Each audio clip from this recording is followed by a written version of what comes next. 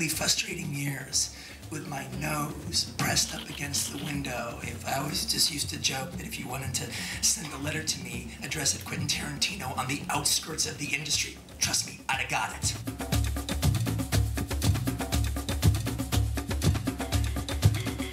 A friend of mine, Sheldon Lettich, had mentioned that there was this guy, Quentin Tarantino, working at Imperial Pictures.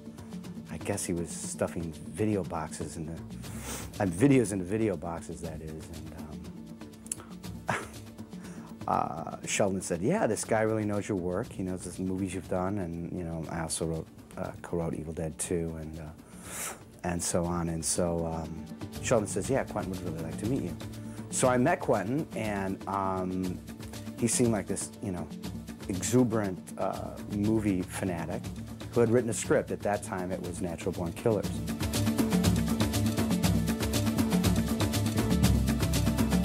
When I read Natural Born Killers, that was the first thing I read of Quentin's, and I read True Romance and of course Reservoir Dogs. But I went, why isn't this film already been made? Because you have to understand, Quentin was so broke. He didn't have a car, he didn't have anything. That's why he would be crashing. He crashed on my couch all the time. Really broke, just not a cent to his name. It was really great to see him like get his first writing gig. Because making money for him any other way, that was fine. That was just the way to, but to make money, to get paid for what you really love to do, that was, I think, really meant a lot to him. And it was just great to see that. It was just like,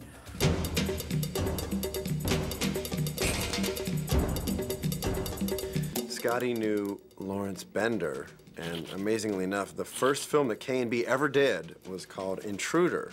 Scott directed it and Lawrence Bender produced it. So that was February of 1988.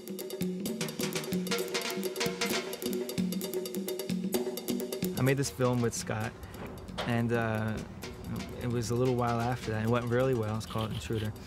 And Scott was friends with Quentin.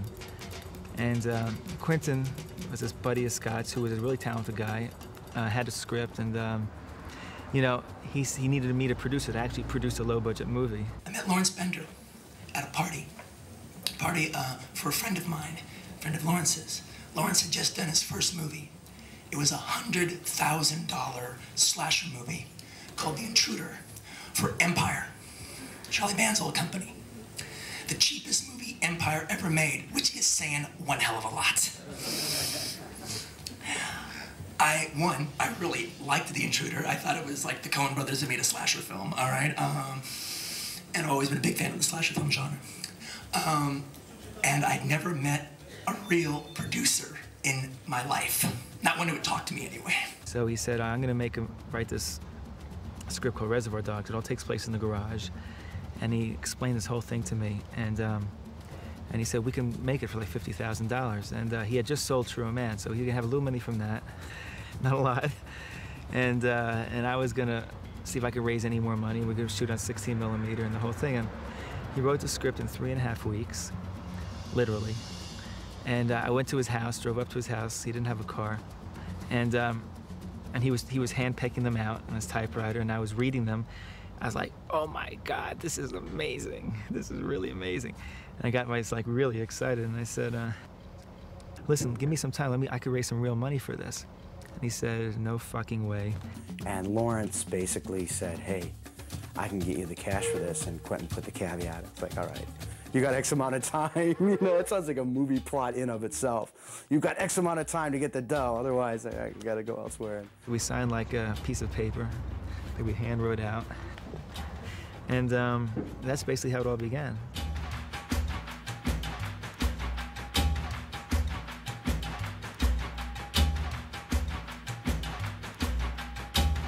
I kept waiting for somebody to tap me on the shoulder all through Reservoir Dogs, say, what the fuck are you doing here? Get out of here. And Lawrence was the one saying, calm down.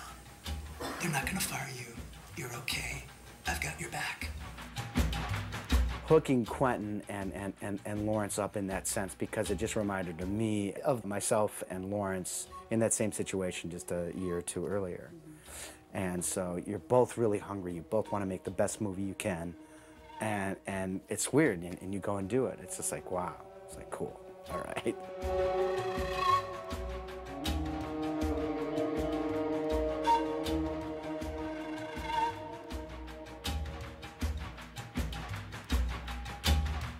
kind of surreal. I mean, it's great. And everybody just wishes that they could even have a little piece of that, you know, of any kind. But to do what you love, and then to have people embrace you for it and want to give you awards and lots of money and everything else, it's kind of cool. And after hitting the pavement for Quentin for years and years, and just people going, get out, get lost, beat it, get out of here, your script sucks. It's especially, I think, gratifying, you know? So that's ultra, just so cool. I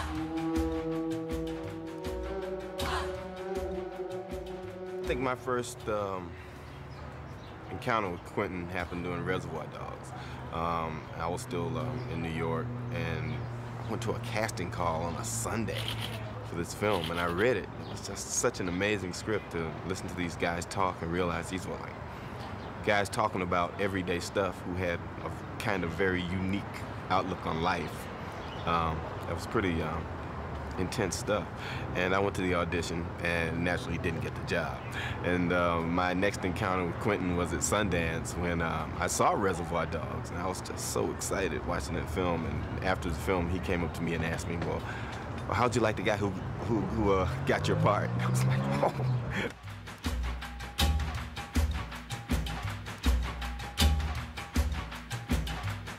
I'm interested in playing any part that Quentin writes, really, and that was when we worked together last. That was everybody's feeling. All the actors that were on Reservoir Dogs, we'll come in and do a line if he wants us to, or we'll come in and play a big part. Doesn't matter, but if he wants us, we'll be there.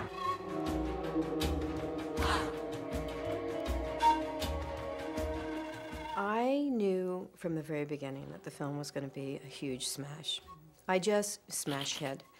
I knew when I read the script, I knew when the actors who were getting involved, I knew from meeting Quentin that it was going to be something really special. I remember going to a party when I was in the middle of cutting Reservoir Dogs, and I had all these images in my head from Reservoir Dogs. I mean, but they were such incredible, wonderful images, even though they were violent. And I went to this very uptight party, and I was trying to explain to some people this film, and I just realized that I couldn't without them seeing it.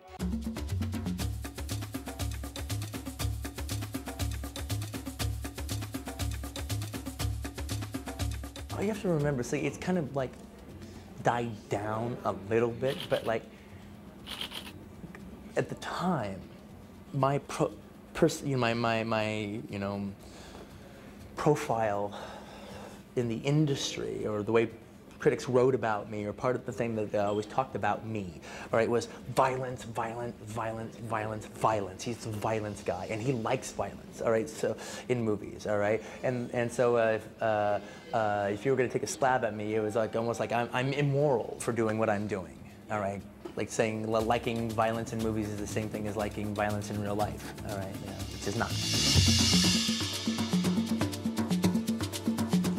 Let's see. Well, I met Quentin because he had liked some of my earlier work, and he just wanted to meet me. I was kind of one of his favorite actors, and Brian De Palma was one of his favorite directors, and he kind of correlated us, I think. And what happened? He just wanted to meet. So we got together, and we met, and we had a good time, and said, gee, one day we'll do a project together. Little did I know it would be his next project, because when he finished the script, he kind of, I think he was thinking of a different actor prior to it, and then suddenly he thought, you know, John might be really good for this. So he presented it to me, and I read it, and I thought it was one of the best scripts I'd ever read. Dark, but great. I've just been John Travolta's one of my favorite actors. I've just been a big fan of his for like a really long time. Yeah, I think he was great in Saturday Night Fever and Urban Cowboy, and in particularly in Blowout. That's like one of my favorite performances of all time. And I just haven't seen him like used in a movie the way, you know, I thought he should be used, you know, the way I would use him. And so like I wanted to meet him, and I met him, and I really liked him. And I was just like looking forward to the opportunity of having the chance to work with him, you know, on the right thing. You know, there's a lot of people I want to work with, and it's just like, you know, when the time's right, it's right. And then I wrote Vincent and gave it for him to read. I didn't write it for him, I just wrote the character. And he dug it and he loved it, and I loved the way he would have took with it. And so it was like, okay, great, this is excellent. We get, you know, right off the bat, we get to break the ice, you know, and he's doing a terrific job. I felt that he was going to probably have a lot of trouble getting me cast in it. As earnest as he was in wanting me to do it, there's a lot more kind of hot actors or contemporary actors that would fill the bill easier than I would. So I thought, you know, he might have a hard time getting me in this. But he stuck to his guns, and he really pushed for me to be in this movie. And I'm thankful he did.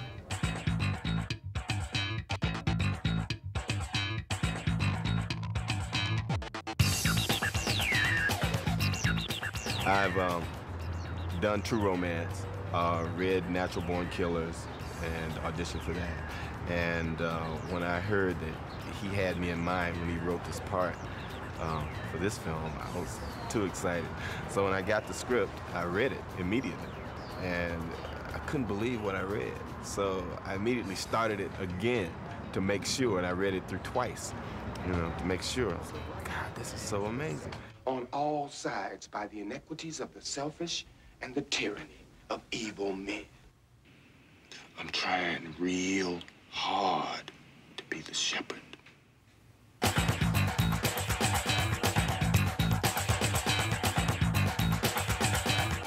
I met Quentin at Sundance 3 years ago. I think it was 3 years ago. I saw Reservoir Dogs, and it really screwed me up. It really blew my mind. And I went up to Quentin after this and said, oh my God, this is a really great film. And I met him there, and then he produced a film that I was in called Killing Zoe, which hasn't come out yet. And then he just acted in a film that I produced called Sleep With Me, which hasn't come out yet. And then he called me up for this.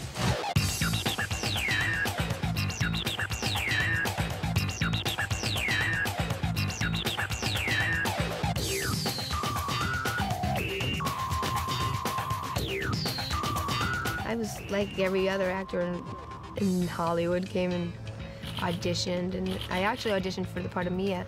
Everybody did, and then it was my birthday, and Quentin called me up, and they asked me if I would play the part of Jodie, and I said, yeah, great, sure.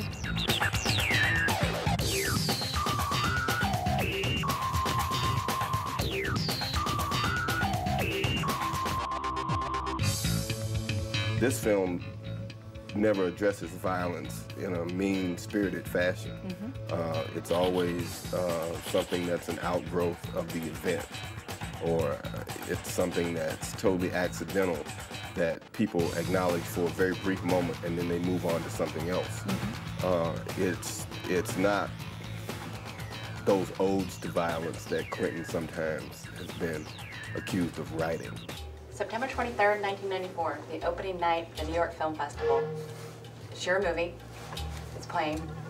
The shot where she gets hit in the heart with the adrenaline shot. Yeah. Someone passes out, is having a seizure. What did you think? This movie fucking works. It's like, shit, this shit's like too intense for human beings. It's like, hey, if I can stop people's heart, man, that's cinema. Harvey, myself, and the doctor, you know, helped this guy as he revived, and we helped him outside, outdoors, and he had a little bit of a sugar low or something, and I guess that just kind of pushed him over the top, so someone gave him some orange juice or something, I forgot what it was, Coca-Cola, and he was okay. But actually, it was like, whoa, this is a movie.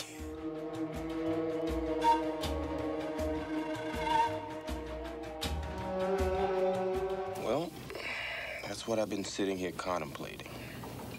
First, I'm gonna deliver this case to Marcellus.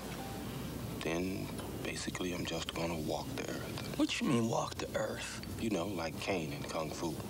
He has a great facility for writing natural dialogue, even though these people are killers or, I guess, misfits in society in a certain kind of way. They have real conversational things going on in their lives, like normal guys or, you know, just normal people. And that's just so unique. The great thing I think about Quentin's writing is that it all seems real.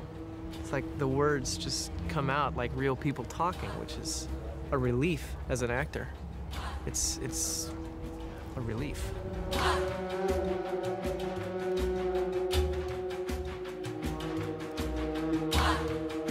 He is a very, very talented writer.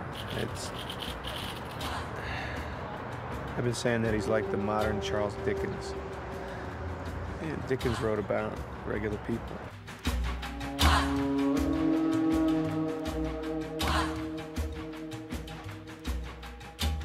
We've asked everybody this question. We've asked everybody if they could take a stab at telling the story of the movie. Telling this story? No. No way. Absolutely not. No way. Sure, it is.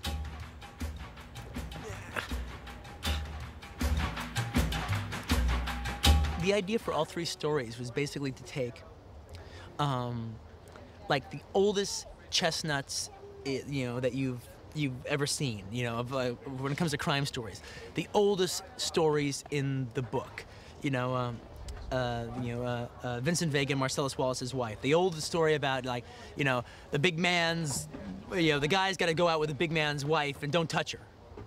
You know, you've seen the story a zillion times. The gold watch, the second story, you know, the boxer who was supposed to throw the fight and he doesn't. You've seen it a zillion times, all right? And the third story is not so much a classic story, but almost a big cliche. Like every other Joel Silver movie starts off with a couple hitmen showing up at a place and, you know, shooting somebody and splitting. And then, like, you know, that's like the first 5 minutes of the movie, and then, like, they cut to Arnold Schwarzenegger somewhere else, you know, and then, like, you know, it's all gonna tie in, all right? In the third story, in this one, it's like these two hitmen, they go and they take care of this guy, and but like after they kill him, we don't leave. We hang out with them all morning long and see what happens to them during the course of that morning.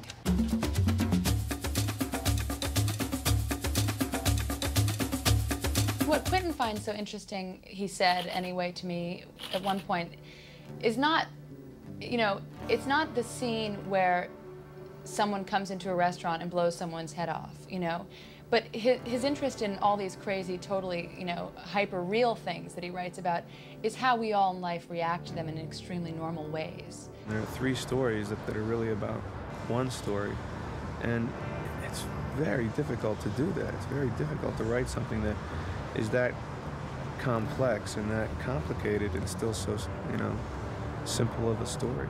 And it's about this kind of everyday common sense minutia meeting up against these extraordinary, amusing, or not necessarily unreal, but, you know, hyper-real, dramatic activities that are taking place. And it's the sort of the textural fabric of the human, amused kind of relationship to those larger-than-life events. I remember reading Reservoir Dogs, which was structured in a similar way where you're real time and then flashbacks. And then Pulp Fiction, he took it even a little further because there were three stories, and those stories somehow always ended up intermingling.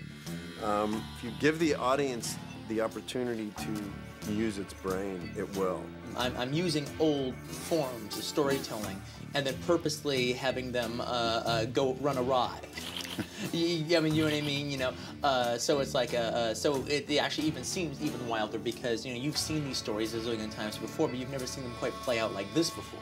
You know, and I think part of the trick is to take these movie characters, these genre characters in these genre situations, and actually apply them to some of real life's rules and see how they unravel.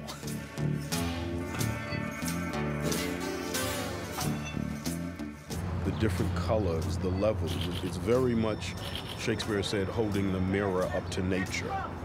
That's pretty much what I feel his writing, and especially how my character is written, is like. It really is as if Quentin met Marcellus somewhere or saw this, experienced this situation and put it down on paper. Well, the film kind of like has like, basically like three leads in it.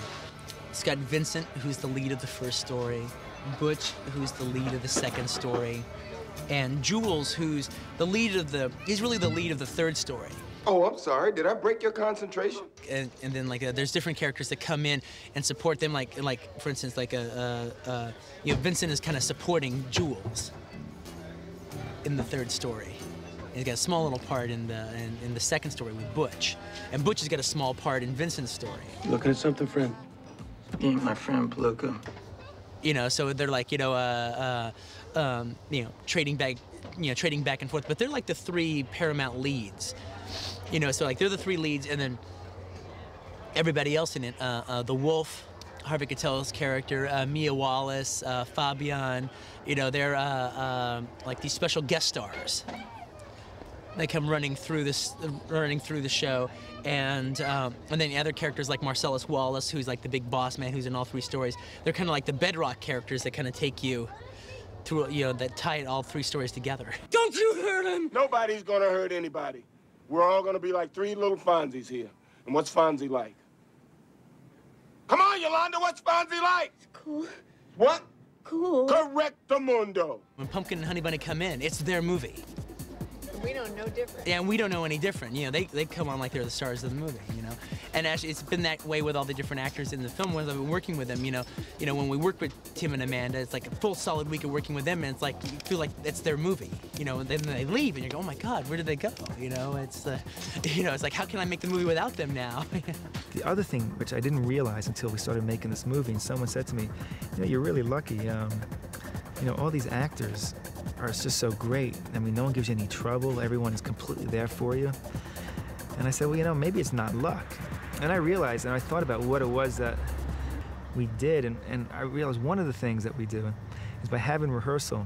It's not like, okay, you make a deal with the agents, and the agents got with the actor, and the actor feels like he's getting screwed, and he walks on the set, and you know, there's no relationship. Is that not only do the actors get to work out on the movie before you start shooting, but also, you know, you form a family before you start shooting. You know, the actors and Quentin and I, we go out to dinner, we get to know each other. So when you walk onto the set, you've already created a real working relationship and a friendship with everybody. That was a great one. So, Mr. Willis, let me ask you a question here. Is this the finest moment of your acting career, or what? This is the pinnacle. From here on in, it slides down the backside. Okay, you want to do one more? Yeah, let's do another one here. Coming back to you. Bruce. Give just a little bit more of a slow burn, like. Just, okay. Yeah. Just like blank, and then boom, action.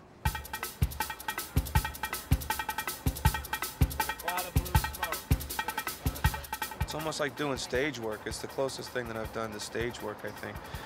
Because everybody here, I think, feels the same way I do and really respects Quentin's writing to the point of not wanting to come in and say, well, we have to take this line out and change this, and why can't I say this now?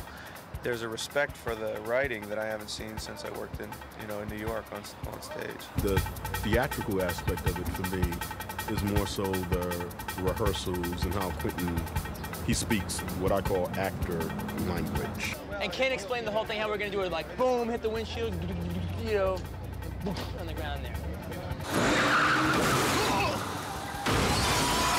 You know, everybody's here because they love the script and want to work with Quentin, who's a great writer, and you know, so it's fun.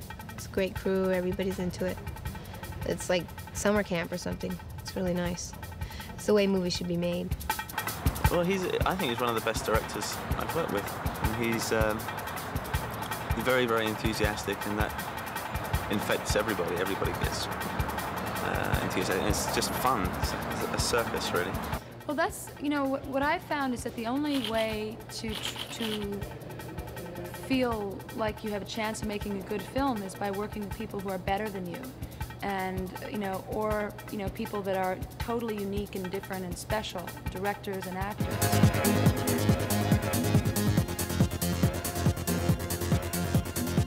Quentin's in that league that has no name. And, you know, it's above naming, and therefore, once you put a name on something, it's dismissed, because then everybody thinks they know it and they can dismiss it. But he's a very exciting director. Quentin is such a classic because it's this iconic American pop medley. I don't even know how many interests are filtering into Quentin's writing all the time, and re-delivering us our burger with this international twist. I don't know, I find that all Quentin's stuff is so fresh and so aggressive and so daring and threatening at the same time. He has more of a filmic reserve in his mind than I've ever seen before. And he's bold with movies. He's an aggressive filmmaker. He knows exactly what he wants to do, and he's not concerned about mixing styles, or he just knows film is his clay.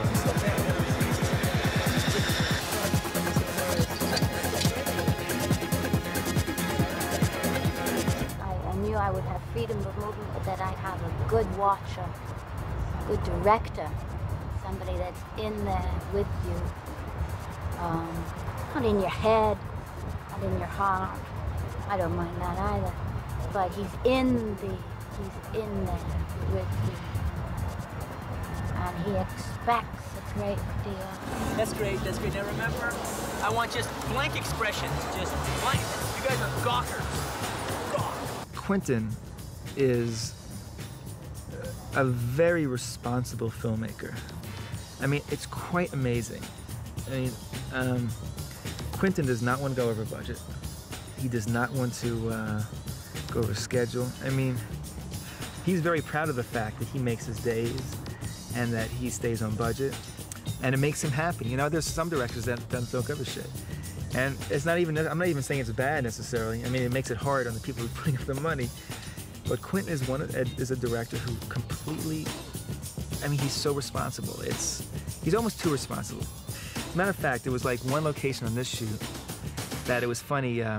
Andre, the DP, came up to me and says, "Oh, what's going on? It's like you're the director and Quentin is the producer." Because Quentin say, "Forget it, it's too much money. I don't want to do it."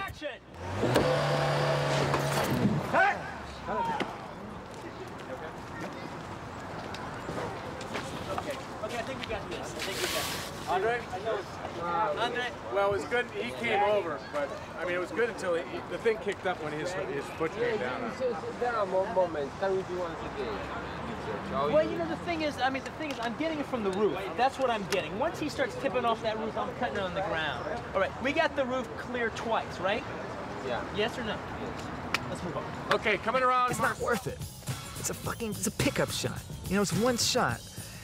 Quentin really sets the tone. It's a crew of people that love making movies. Like, I don't want to leave the set. This is a total get-it-out-of-your-system movie. Before we leave out of this, since we're so happy here, and let's just do one more just like that, because that was excellent. It is a movie that you should see again and again and again. I think it will live a long time. This is no fad writing. This is no fly-by-night thing.